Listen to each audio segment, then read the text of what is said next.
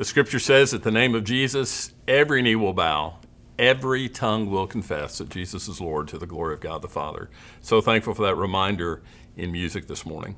Well, next Sunday is Sanctity of Life Sunday. Each year on the Sunday closest to January 22nd, we mark or remember the most unjust, immoral, unconstitutional, deadliest decision the Supreme Court has ever made. The manufactured right to abortion that the Supreme Court created January 22nd of 1973 has cost us 63 million American lives in the last 51 years. 63 million Americans slaughtered. You know, I'm thankful to have witnessed a little over 18 months ago the overturning of that Supreme Court decision. And I'm thankful to live in the most pro-life state in the nation. For the fourth year in a row, Americans United for Life have declared that Arkansas is the #1 state in the nation protecting life, not just the unborn, but the elderly and the infirm and the terminally ill. Well, with the Dobbs decision back in June of 22, you might wonder, why do you still feel the need to speak to the issue? Haven't we won? Well, the Supreme Court returning the decision on abortion to the states was a victory, but that one victory does not end the war. Let me just by way of illustration briefly draw your attention to a biblical story that you're very familiar with. In Joshua chapter 9, there's the accounting of the nation of Israel going to war against Jericho. Actually, that was Joshua 6, going to war against Jericho. Jericho was the first city in the land that God had given them to conquer and to take. And this story speaks to the victory that was achieved and the victory that we've achieved, but it also speaks to the work that's before us. You remember, Jericho was a fortified city. Even with weapons, the Israelites were going to have great difficulty invading and conquering.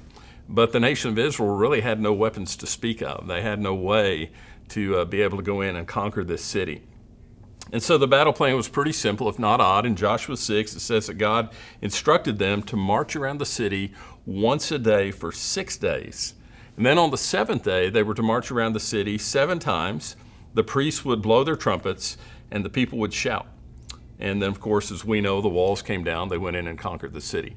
But think about the story. If you know anything about the Israelites, you know that they were experts at whining and complaining.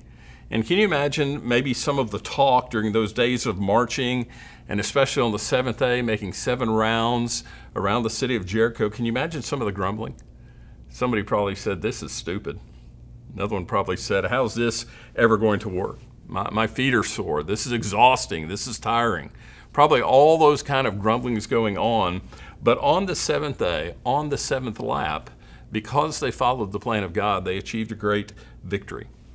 Now, not to be pessimistic here, it was a great victory when the people of Israel conquered the mighty city, the walled city of Jericho, but it was one city in an entire land that God had told them to possess. That one victory did not completely finish all that God had told them to do. There were both victories and defeats ahead, depending on whether they were obedient or disobedient to what God told them to do. But Jericho, as great a victory as it was just one victory. We achieved, as a pro-life people, we achieved a great victory in 2022, but it was definitely not the end of the war. It's not over by a long shot. We can't sit back and admire our trophy, if you will, and not pay attention to the fact that there are going to be some more skirmishes in the future. Arkansas is one of 14 states in our 50 United States. Arkansas is one of 14 states that have completely banned abortion. And according to the Center for Reproductive Rights, there are 11 other states that have declared hostile to abortion. Now, I want to pause right there for just a minute. It seems kind of odd to use the word hostile when we talk about states being against abortion. Am I hostile toward murder? Absolutely, and you should be as well. So 14 states have banned abortion, 11 other states are hostile toward abortion. And with the end of the federal government's overreach last year in that Dobbs decision, it was projected that abortions in the U.S. for this past year, 2023, would only be 700,000. Isn't that great news? Only 700,000. Now, we haven't seen the final numbers of 2023, but I can tell you in the first 6 months of 2023, there were 511,000 abortions in the United States. So I'm quite sure we at least hit the projected number of 700,000. 700,000 babies killed last year. You know the leading cause of death worldwide in 2023? Abortion. Worldwide, there were 73 million babies killed by abortion. Now, if you would describe yourself as strongly pro-life, and I think I can describe our church as strongly pro-life, we hold a very solid biblical position, not a political position. This is not a political issue. It's an issue that is used politically as a weapon, but this is a biblical moral issue. And if you consider yourself strongly pro-life, and if you've invested time and resources in the battle, we can certainly say that there's reason to celebrate. But what we can't do is we can't be lulled into thinking we've won the war. So why are we still speaking on abortion? Why am I repeating words? You've heard these words from me before. Why am I repeating words that you've heard before from me many times? Because God's word on the issue of abortion needs to be ingrained and written indelibly on our hearts and on our minds because of the culture that we live in. And I hope it's clear that my goal today is more than anything to encourage us to stay the course, to encourage us not to be lulled, not to relax, but to realize that there is much more work to do in the battle for life.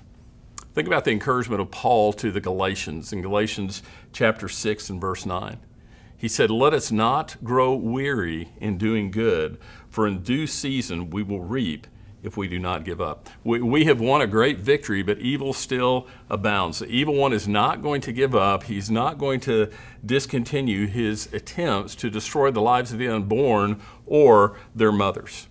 Let me give you just a little bit of evidence of the increase of evil since the overturn of Roe v. Wade in that Dobbs decision. We may have thought that was a great victory, we could relax, but think of the increase of evil on this issue just since that time. There's been a sharp increase in the arrest and prosecution of people on pro-life side. People like Chet Gallagher. You remember Chet was with us a couple of years ago here, and Chet has been arrested many times. People like Mark Houck. If you don't know the story of Mark Houck, H-O-U-C-K, you should Google it. Mark Houck was a very peaceful pro-life demonstrator. He was arrested at gunpoint by multiple federal agents in his home in front of his 7 children. And they attempted to prosecute him. The state dropped charges against him, but the federal government still attempted to prosecute Mark Houck. There have been over 100 incidents of vandalism and threats against crisis pregnancy centers and pro-life organizations, 200 incidences of vandalism against churches, and in all of those, 318 different incidences of threats or vandalism or violence. There have been very few attempts at investigating, and only 4 people to this point have been prosecuted, compared to the hundreds of peaceful pro-life demonstrators who have been arrested. Soon after the Dobbs decision, a lot of folks don't know this, fortunately it went away very quickly, but soon after the Dobbs decision, there was an attempt within our federal government to codify the right to an abortion in the Constitution, and that would nullify all pro-life laws in all states. It wouldn't matter what we had done here in Arkansas and how much progress we had made. Thirdly, in November 22, just a few weeks before the midterm elections, NPR radio actually aired the audio of a young woman pregnant with twins. They aired the audio of her abortion. Fortunately, that horrible move backfired on them as far as PR goes, but what kind of society have we come to that there is that kind of loss of basic reverence for life and decency in our country? And so we see all this increase that has happened ever since Roe v. Wade has been overturned. And in Kansas, the closest state to Arkansas where a woman can go and get an abortion, the abortion rate has gone up 114%. So this issue has not gone away. The enemy wants us to relax. The enemy wants us to just kind of rest on our laurels and have a false sense of security, but now's not the time. Even in Arkansas, I mentioned just a few moments ago that Arkansas is the #1 state when it comes to being pro-life. Even in Arkansas, there's a lot of work to do, a lot of legislative work. In Arkansas, unborn babies do not have equal protection under the law. It's not the same. When a baby is murdered, it's not the same, doesn't even carry the same penalty as when a born person is murdered. They don't have equal protection. In Arkansas, women can still obtain abortion pills by mail without the prescription from a doctor. It's a very dangerous practice. Makes it very easy for underage girls to get an abortion without parental consent. And here's something I want to be sure that you're real clear on, because it's something that's developing right now within our state. There's a group called Arkansans for Limited Government. Arkansans for Limited Government are trying to get a ballot initiative on the ballot during this next election season that would put the right to an abortion in the Arkansas Constitution and would do away with all the good laws that we passed that have diminished abortion in our state. Now, I say that to say to you, you need to be very careful over the next several months as they're trying to get this ballot initiative on the ballot. It's twice been turned down by our Attorney General because of ambiguous language, but you know, ballot initiatives typically are written in such a way that the common person like you and me don't have any idea what they're actually trying to say. So be warned that if you're approached on a parking lot at Kroger, a parking lot at Walmart, if you're approached by someone asking you to sign a petition to get a health care act on the ballot, you shouldn't sign that. This group is trying to get abortion enshrined in our Constitution. If that were to happen, then all of the laws we pass, all the protections that the unborn have in our state would be done away with. So there's legislative work. There's a lot of practical work still to be done. With the overturning of Roe v. Wade, a lot of our crisis pregnancy centers and other vital pro-life organizations saw a tremendous drop in financial support. Why? Because people thought, well, hey, we've taken care of that issue, the battle's won. They need our support more than ever. Especially in the state of Arkansas, if abortion remains illegal in Arkansas, which we hope and pray it does, then there are a lot of single moms, a lot of women in crisis pregnancies that are going to need our help. So there's a lot of practical work that we have to do in our state as well. And then there's heart work. Not just in Arkansas, but all over our country and all over the world, there's heart work to be done. You know, you really can't legislate morality. And besides that, any legislation that we are able to achieve can change when leadership changes. So we've got to do a work, especially as believers, we've got to do a work in changing hearts and minds. And that's my purpose today, to exhort us and to encourage us to continue to stand against evil and to stand and to speak courageously about what is true. We need to spread God's word regarding life and its sanctity. And that's not something you have to spend a lot of time being trained to do. It's really very simple, and I hope you'll see that today. Well, let's remember, let's go to God's Word, the 139th Psalm. If you've got a copy of the Scripture nearby, you may want to turn there, Psalm 139. Let's look at what God's Word says and renew our commitment to what He says about life. Psalm 139, we're going to look just kind of verse by verse at verses 13 through 16. So Psalm 139, look first at verse 13. David is speaking to the Lord, and he says, "For you formed my inward parts. You knit me together in my mother's womb." So the first point we see from God's Word this morning is that life, even life in the womb, he's talking about life in the womb, not after a child is born, but preborn. Life in the womb has value. Life has value because God made us. We were formed, every one of us were formed by the hand of God. I love the terms that David uses here. He says, you knit me together. You carefully crafted me.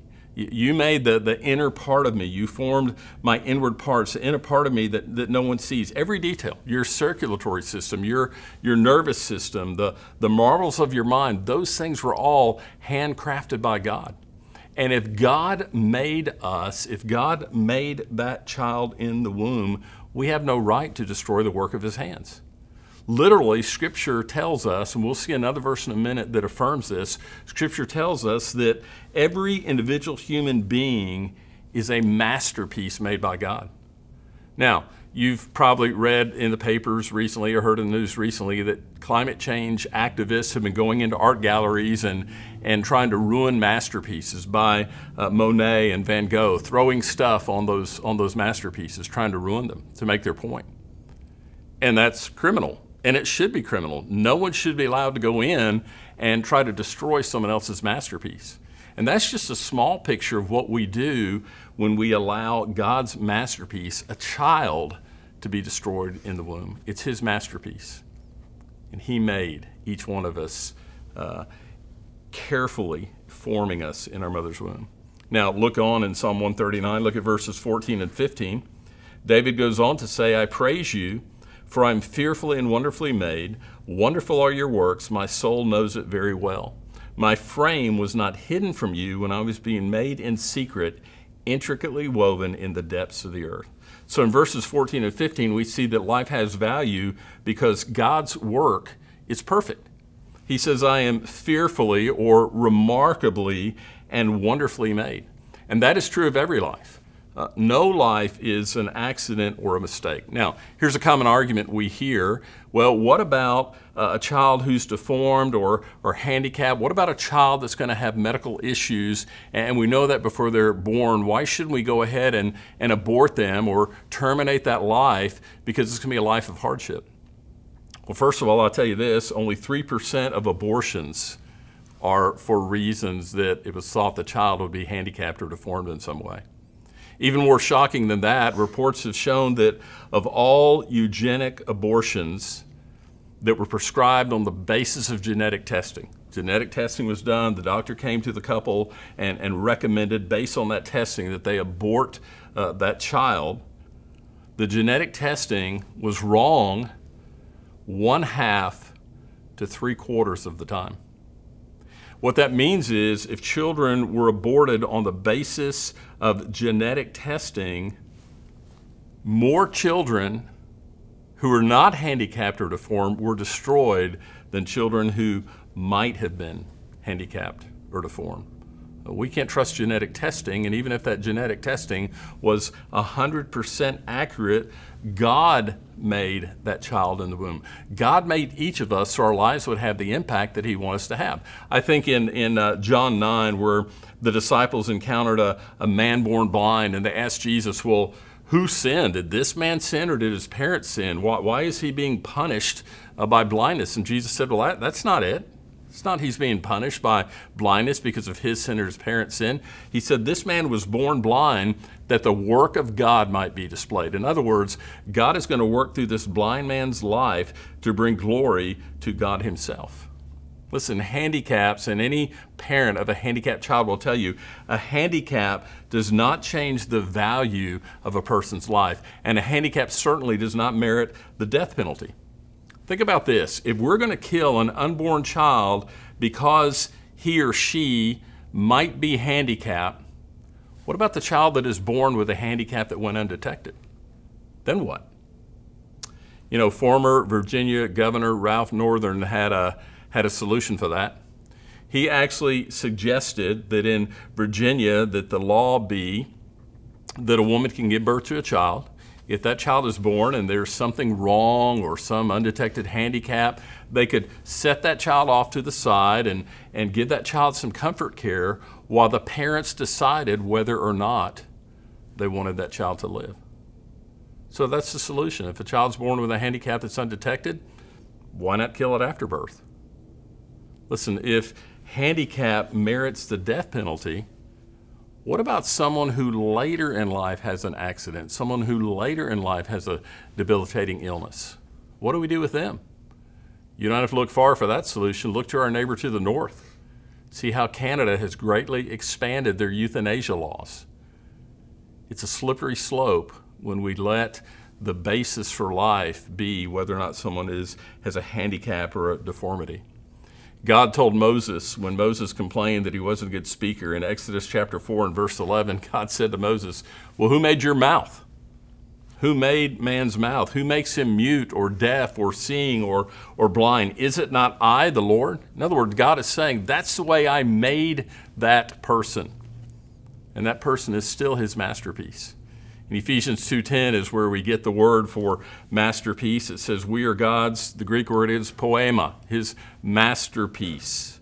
He created us skillfully, he created us artfully, so we have no right to destroy what he has made.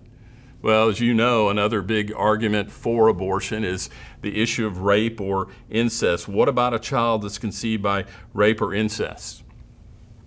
Well, typically we hear numbers that rape or incest cases are about 1 to 3% of all abortions, but interestingly, in 2022, the CDC, and they keep numbers on abortion, the CDC released some statistics that show that cases of rape represented less than half of 1% of all abortions. In the state of Arkansas in 2022, the report that's done here, it's called the Induced Abortion Report. Of the 1,657 abortions in the state of Arkansas in 2022, 1 was because of a case of rape or incest. Now, not only is it a very small number, but let's take even that small number. We have to ask the question, when did we decide to condemn the innocent for the crime of someone else? Abortion doesn't bring healing to the young woman, doesn't bring healing to the victim. That's been proven time and time again. And why would we punish the unborn child for a crime committed by someone else when that child is innocent? What am I saying this morning? I'm saying that a child is a child, a human is a human, regardless of the circumstances of conception. The circumstances of conception don't make any difference at all. Life has value, we've seen in Psalm 139, first of all, because it was made by God. Secondly, because every life or every work of God, every life created is perfect. Now look at verse 16, the final verse we're going to look at this morning in Psalm 139. David says, your eyes saw my unformed substance. In your book were written, every one of them, the days that were formed for me, when as yet there was none of them. Well, verse 16 tells us life has value because God has plans for every life. David said, before I was even born, you had numbered my days and you had set aside the works that you wanted me to do. You know, God had plans for your life before you were even conceived. He knew everything that you could be and everything that you would be. He knew exactly how many days you would live and the opportunities you would have. Your life was part of his plan for the world. And God, according to Psalm 139:16, God has an individual plan for the life of every child, and that plan is in place even before conception and birth. You know, you have to stop and think and ponder the 63 million Americans who were killed in the last 51 years. You have to wonder about God's plans and purposes for their life. You have to wonder what might be different in our country and in our world if all of those lives had been lived out, and how radically different our world might be with those lives. It's been said recently by some in our government as we think about the immigration issue and the border issue. By the way, I'll just go ahead and say this message is not about immigration, but I am 100% pro legal immigration. And just like most legal immigrants, I have a lot of issues with illegal immigration. But you know that some in our government have said we need open borders because we don't have enough Americans to fill all the jobs that are open. Isn't that interesting? We need open borders because we don't have enough people to fill the jobs, and yet over the last 51 years, we've aborted 63 million people who would now be in the job market.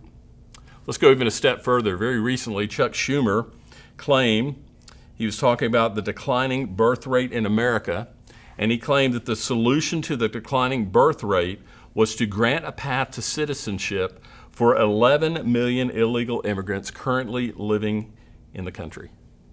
And Chuck Schumer is part of a group that advocates abortion for any reason, at any time, up to and including the moment of birth. Now, hear me clearly. I'm not being partisan here. The pro-life issue is not a partisan issue. Yes, it's used in politics. There are Republicans and Democrats who are pro-life. There are Republicans and Democrats who are pro-death. It's not a partisan issue. But some of the logic and reasoning we're hearing needs to wake us up to realize how illogical the whole issue of abortion has become.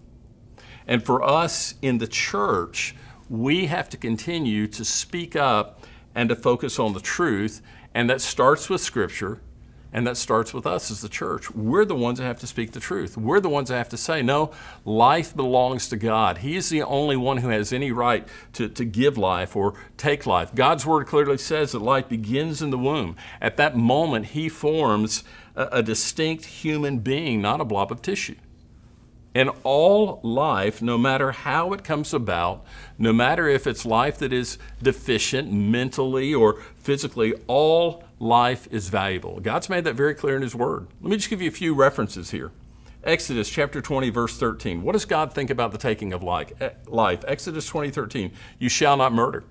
Deuteronomy 32, 39. See now that even I am He, and there is no God beside me. I kill and I make alive, I wound and I heal. Job 12:10, in His hand is the life of every living thing and the breath of all mankind. Proverbs chapter 6, Solomon lists in Proverbs 6, 16 through 19, 6 things that the Lord hates. And the third item on the list is hands that shed innocent blood.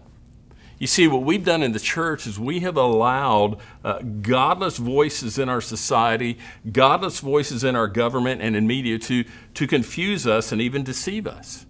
And so in the church, even when we know the truth, we've been silenced and we're afraid to speak into a culture of lies. Can I tell you, this is going to sound really blunt and harsh, but can I tell you that we have helped propagate the lies that are being distributed in our culture. We've helped propagate the deception around a culture of death because we've not spoken up. So church, we need to speak up. The battle's not done, and we need to speak up. I want to share this morning very quickly 2 of the most prevalent lies that you'll hear from people who believe that abortion is a fundamental right. There are a lot of lies and deception out there, but there are 2 that are very prevalent. And I want to say this, you don't have to get in a big debate or a big argument with someone, but I hope that you'll prepare yourself to be able to speak very simply a truthful answer. Lie number 1, it's not taking a life. We're not sure, this is not me speaking, this is those who are in favor of killing the unborn, we're not sure when human life begins. Okay, well then let's ask the question, when does life begin? You know, there are a lot of surveys that have been done where surveyors have gone out and asked people this question, is it always wrong to intentionally kill an innocent human being? And when people are asked that question, is it always wrong to intentionally kill an innocent human being, whether or not they are strong proponents of abortion, even those who believe that abortion is a right, they still respond, yes, it is always wrong to kill an innocent human being. So then how has the abortion of a human being become acceptable? It's become acceptable with the declaration that the baby isn't a baby, that the baby isn't a human. That's why those on the side of abortion say it's not the taking of a life. Joseph Goebbels, who was a propaganda minister of the Nazi Party in the 1930s, declared this, a lie told once remains a lie, but a lie told 1,000 times becomes the truth. So here's what's happened. Planned Parenthood and other pro-abortion groups have replaced the truth with a lie. They have said to our culture, it's not a baby, it's not a human, it's not a life, it's a fetus, it's an embryo, it's a product of conception, it's just tissue. Now here's what's interesting about those declarations. They're just rhetoric. They offer no evidence. Have you ever seen someone try to prove that it's not a baby in the womb? We have all kind of evidence that it is a baby in the womb. They've never tried to prove, they just offered the rhetoric and they've repeated it so often it's become acceptable truth. It's not a baby, it's just tissue. Well, how about we do this? Here's a popular term we've heard in recent years. Let's follow the science. What does the science say? The vast majority of medical experts concede and agree that life begins at conception. California Medical Society in the early 1970s had this statement written in their documentation, the cell formed by the union of an ovum and sperm represents the beginning of a human being. Fertilization is a critical landmark because a new genetically distinct human organism is thereby formed. They didn't say it was tissue, lifeless tissue. They didn't say it was an appendage of the mother. They said it was a distinct human organism. Professor Hughey Gordon of the Mayo Clinic. By all the criteria of modern molecular biology, life is present from the moment of conception. Professor Micheline Matthews Roth, Harvard Medical School. It is incorrect to say that biological data cannot be decisive. It is scientifically correct to say that an individual human life begins at conception. And then Dr. Jerome Lejeune. Dr. Lejeune is a professor of genetics. He's considered the father of modern genetics. He said, after fertilization has taken place, a new human being has come into being. Each individual has a very clear beginning at conception. It is no longer a matter of taste or opinion. It's just plain experimental evidence. 95% of biologists, including those who consider themselves liberal, 95% of biologists, even including some who are pro-abortion, agree that life begins at conception. And so genetically and medically, at the moment of conception, science tells us you have a human being with his or her own genetic code. And so the only difference in what you have at the moment of conception and at the moment of birth, the only difference is a change in size and location. At the moment of conception, you have a human being, and a human being's nature does not change from the moment of conception to the moment of birth. Well, here's the second most prevalent lie that we hear today, and that is this, okay? Let's say it's a baby. Every woman should have the right to choose. What about a woman's rights? Well, let's talk about the right to choose in our nation. The right to choose is not unlimited. I'll give you a couple of examples. Second Amendment says that you have the right to own a firearm, but you do not have the right to fire that firearm anywhere you want to.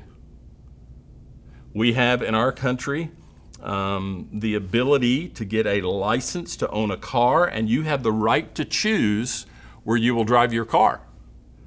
But that right to choose where you will drive is limited, so you can't drive over other people's property.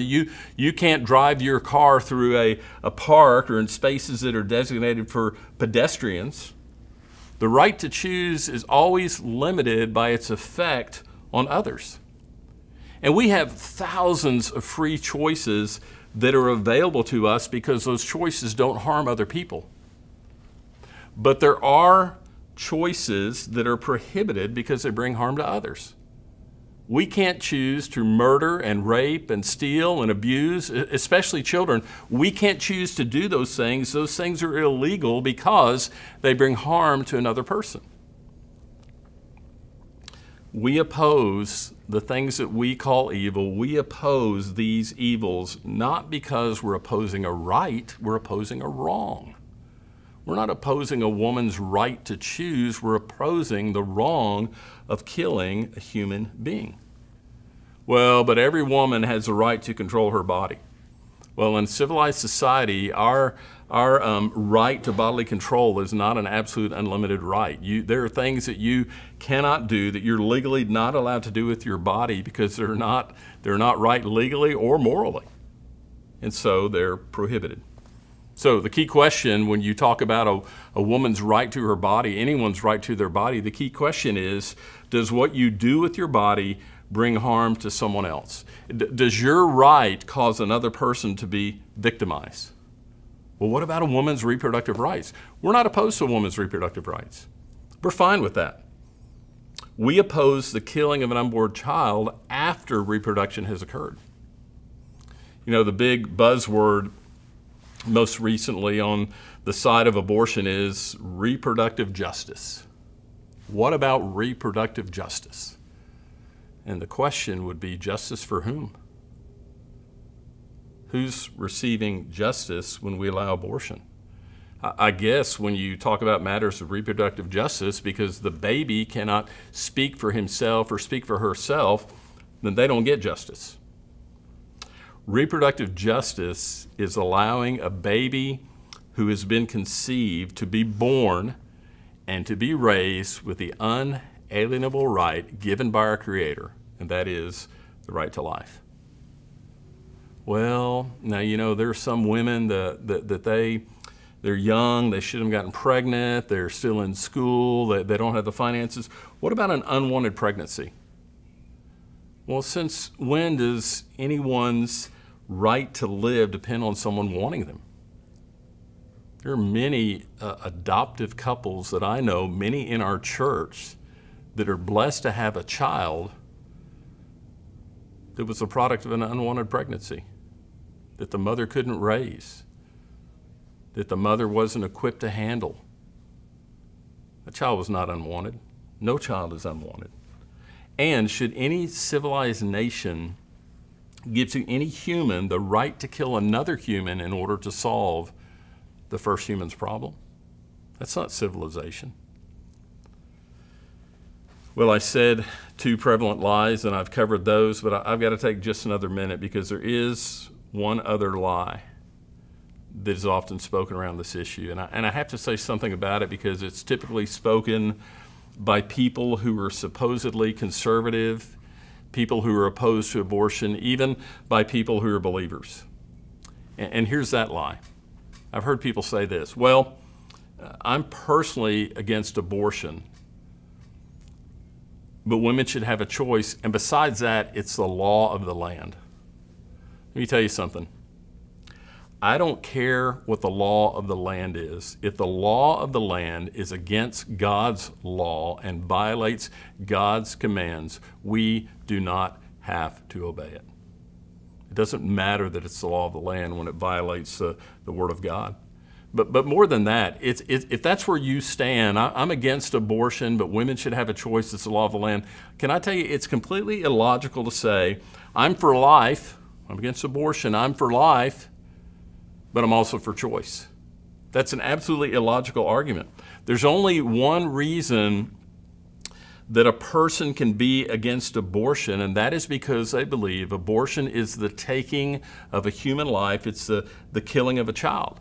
If you believe that that's what abortion is, then you can't be in favor of another person's right. You can't defend their right to kill if you believe killing is wrong. So you can't be pro-life for yourself, but pro-choice for everyone else. You know, 160 years ago in our nation, a war was fought over slavery. And if you were anti-slavery, you believed it was not only wrong for you to own a slave, you believed it was wrong for anyone to own slaves. If you didn't believe it was wrong for everyone to own slaves, then you weren't anti-slavery, you were pro-slavery. You can't have it both ways. If you don't believe abortion is wrong for everyone, then you're not truly pro-life. It's either wrong or it's not. So what do we do? Where do we find ourselves now? Roe v. Wade's been overturned. The decisions have been returned to the states. Some states have already codified abortion in their constitution. Some states are still faced with that battle, just like we are in the state of Arkansas. If we're truly pro-life, let me just suggest several things. One is we need to speak and act as if we're pro-life. We don't need to be silent about this issue. We can't claim something and then do nothing. We can't claim to be pro-life and then do nothing to demonstrate that we're truly pro-life. Children, all children matter to God. If they matter to God, they better matter to us. And pro-life is not just something we say. Pro-life is pro-action. Let me just tell you one real simple thing. Next Sunday is the March for Life, 2 o'clock, State Capitol. We're still going to continue to march for life, even though currently abortion is illegal in the state of Arkansas, because there's much more to be done. But you need to find ways, if you're truly pro-life, you need to find ways, opportunities to get involved, and there are many that are there. You need to pray and keep on praying. You need to know the truth. You need to speak the truth.